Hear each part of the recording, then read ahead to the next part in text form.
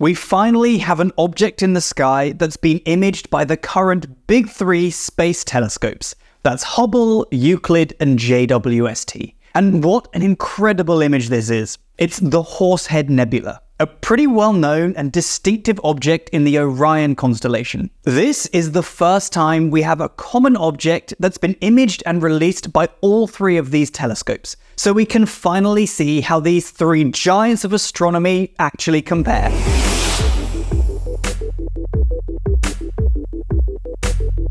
Okay, just to set your expectations correctly, JWST hasn't imaged the whole horse, but rather just the very top of it. That's one of the key differences between JWST and Euclid, the ability to image large areas at once. But we'll get to all of that after we have a proper look at the images. The Horsehead Nebula is a distinctive cloud of space dust and space gas that happens to make the shape of, well, a horse head. It's about 1,300 light years away, so still well within our Milky Way galaxy. Here, we can zoom into the Orion constellation where it lives, past the famous Belt of Orion and towards the Horsehead itself.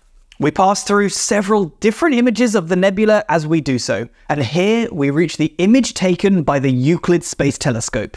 This is a really wide shot of the nebula, and the most impressive thing about it is how fast Euclid took it.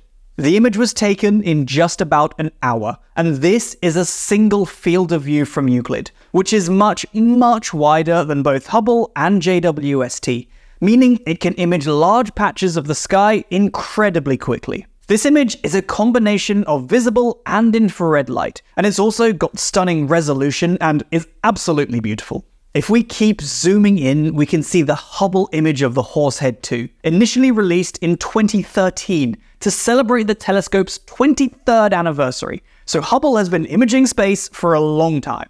First of all, this image is a lot smaller than the Euclid one, because the Hubble field of view is a lot smaller. The image here isn't even a single field of view, but it's actually a combination of 9 separate images, hopefully giving you some idea of the difference in surveying power between Euclid and, well, everything else for now. The Hubble image is still very beautiful though. And actually, the Hubble team have created this awesome 3D render of the image too.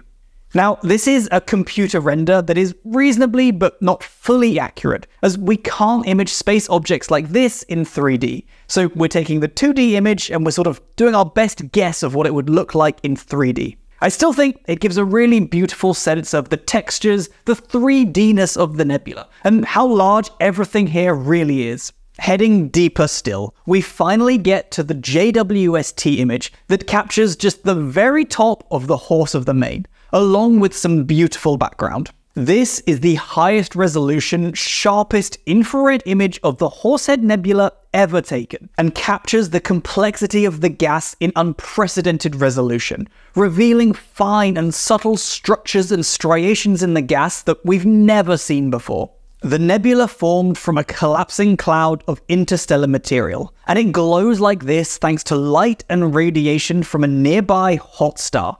We think that the Horsehead will survive for about 5 million more years before it disintegrates in this hot radiation, so I'll say enjoy the view while you can. The incredible image from JWST really shows off the intricate structures in the gas of the Horsehead. The beautiful textures really pop, and of course we can see so many galaxies in the background of the image. To be honest, that's probably the most stunning part of it for me. The colors and shapes of these background galaxies, each containing billions of stars, planets, and likely nebulae in the shapes of all sorts of animals and their heads. This particular portion of the Horsehead Nebula is about 0.8 light years across. That might sound like a small amount, but it's still an inconceivably large distance. Currently, the spacecraft Voyager 1 is the most distant human-made object from the Earth, and it's a mammoth 23.4 billion kilometers away from us now. Now that sounds like a lot. A long way, but nowhere near a light year. 23 billion kilometers is about 0.002 light years. So Voyager 1, since its launch in 1977, has traveled just 0.3% of the size of this image. That is absolutely mind-blowing. JWST has actually taken images of the horsehead in both near-infrared and mid-infrared light.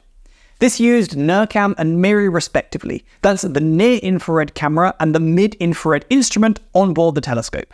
In the bluer mid-infrared image, the reds of the distant galaxies pop much more, and we can peer deeper into the gas of the nebula itself. While in the near-infrared image, the stars and galaxies are all much brighter.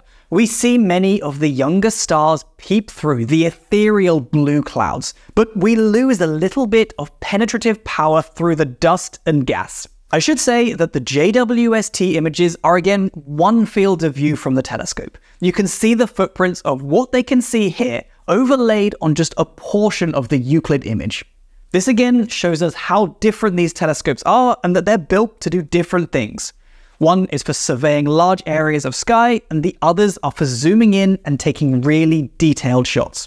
The 4 black boxes here make up one NIRCam field of view, so it images all of those at the same time, and the 2 green boxes show MIRI's footprint for different filters used here. I can also show you the fields of views of these telescopes here side by side, so we can see the instruments of JWST alongside Hubble's camera and the massive Euclid footprint. In the near future, the teams involved in this work will have access to spectroscopic data of the nebula. This is being taken with the Integral Field Unit, using MIRI and the Near-Infrared Spectrograph NIRSpec. The footprint of that is also visible in the graphic I just showed you. It's the yellow rectangle near the center, so still very small for JWST. Let's now zoom out a little bit and look at all of those images together. This is how they all compare, in size and in detail. They vary wildly in the size of the image and the resolution of the image, but each telescope teaches us something new about the region. I'll leave a few links in the description of the video in case you want to read more about any of the things we've talked about here. And in exchange, you can leave me any questions you have about the images and the horsehead down below too. I would love to hear your thoughts on which one you prefer.